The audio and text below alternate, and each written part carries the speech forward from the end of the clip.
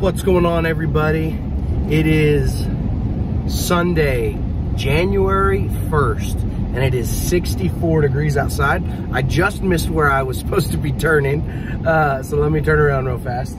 But I am rushing after church to get in a real quick hunt. There's 2 weeks left in Missouri bow season, and I'm trying to get in what I can. Let me turn around here real fast. And yeah, I'm headed back to the spot where I've been a few times already this year.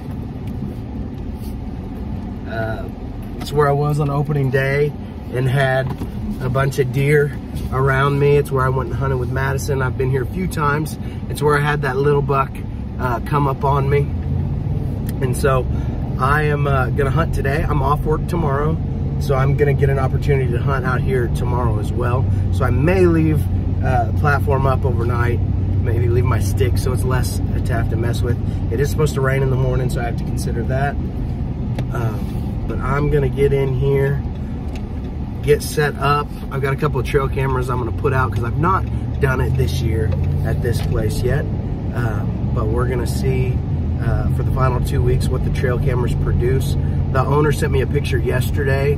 There was a nice little 8-pointer hanging around. My goal is to fill tags. So if I have to, I'll take 2 does, but I wouldn't mind taking some antlers.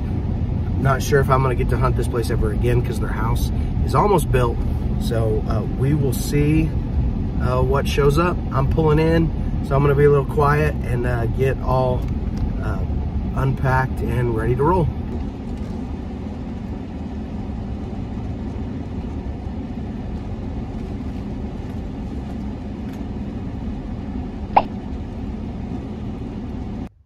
As soon as I pull into the property, I instantly see a group of 5 does standing right next to the driveway.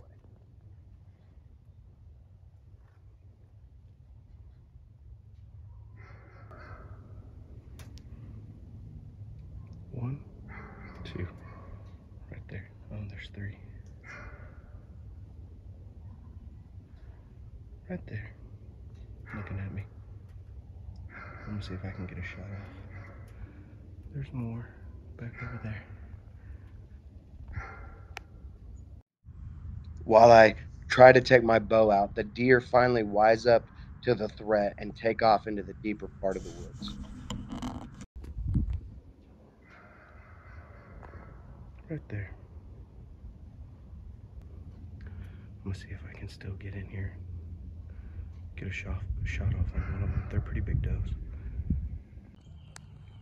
I headed back to an area of the property that I had scouted a few weeks prior, and I set up in a tree that was up above multiple game trails and what seemed to be the area where most of the deer crossed on and off of the property.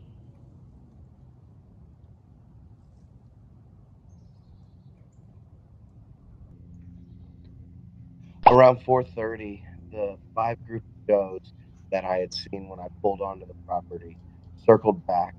This time they were on the opposite side of the fence line and moving away from me.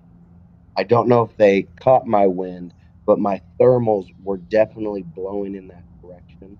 And so they kind of moved on without further incident. Okay, so it is a little after 5:50. I got my 2 cameras set up and both on spots with a lot of deer sign. The first one is probably about 15 yards from my from the platform and sticks that I set up. So I'm gonna go back there tomorrow morning before the rain moves in. We'll see if anything moves through there overnight. But I mean, there was deer droppings everywhere through there. And that's typical with what I know of this property.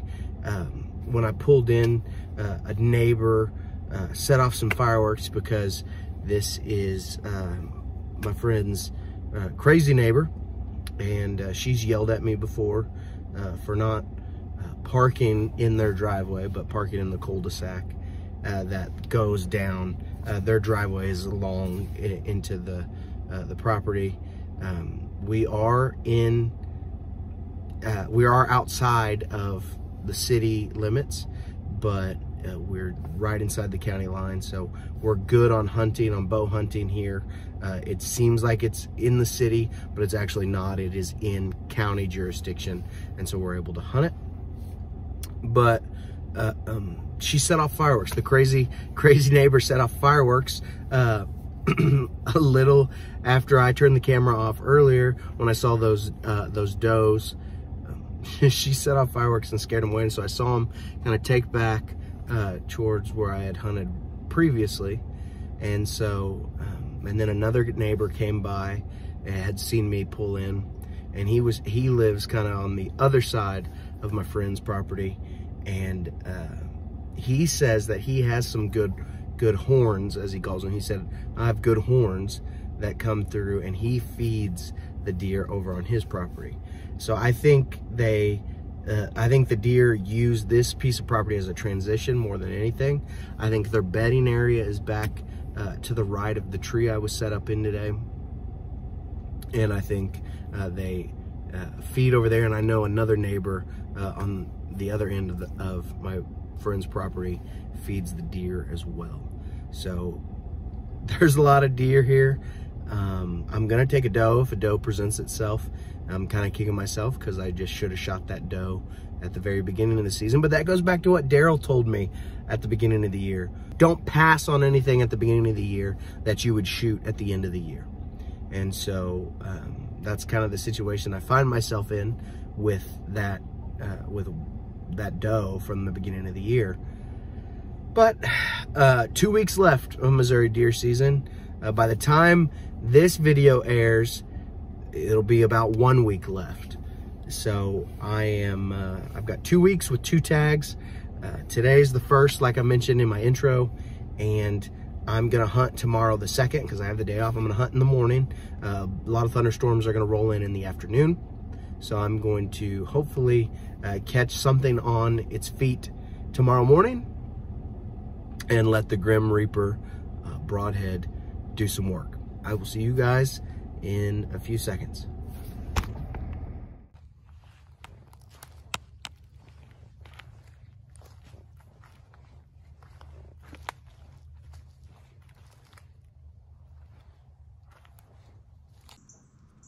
I got out to the woods by 6:30, and at first light, a little after 7 o'clock, I was ready for anything to step out onto one of these paths.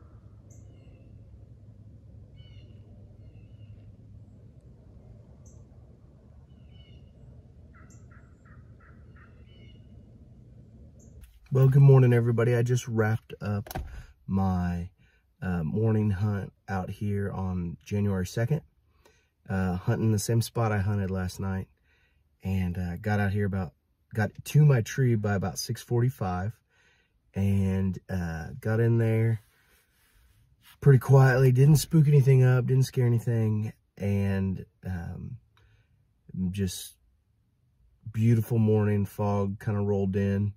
I got to the tree a little bit easier than I expected. The last few times I've tried to cut through this thick part of the woods, I got turned around and just made a whole bunch of noise. And I think maybe it has to do with kind of the weather today's foggy. The ground was soft, and just overall was a soft, quiet entrance into the woods today. Didn't hear anything throughout the morning. Started packing up and pulling out by about 10. rain started coming down where I was at, and we're supposed to have severe thunderstorms in the area today. And so I didn't really want to stick around and get stuck when all that hit. As I was climbing down, get down to the ground, take the sticks, packing my sticks, putting everything away, spooked up a deer that was maybe 30 or 40 yards through the trees, through the underbrush of a bunch of cedar trees. And so I got real quiet, got low, packed everything up, tried a little bit of a still hunt on my way out. And I actually ended up doing some scouting as I was still hunting. I mean, there's so much deer poop through here. It's kind of sad that I've not got a buck. Or I'm sorry, it's kind of sad that I've not killed a deer out of this spot this year. You know, I think that's on me more than anything else. But I've still got 2 weeks left, and so as I found a really good open area with a good oak tree I could set up in with the saddle. I found a scrape over there that had some fresh poop in it. But overall, while not a successful hunt this weekend, I feel pretty good about it. I found out a little bit more information about this area.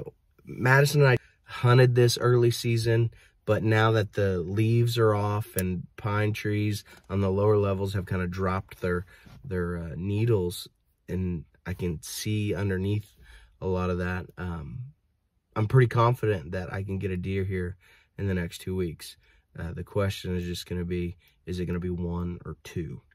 So anyways, thanks for sticking around. If you made it this far, thanks for sticking around and watching today's video.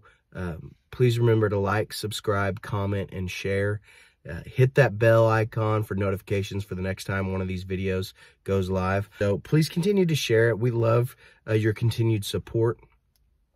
I will say I'm working on a hat design and maybe some shirts or 2, but I'm not going to feel confident releasing those for sale unless we can get up to 200, 250 subscribers.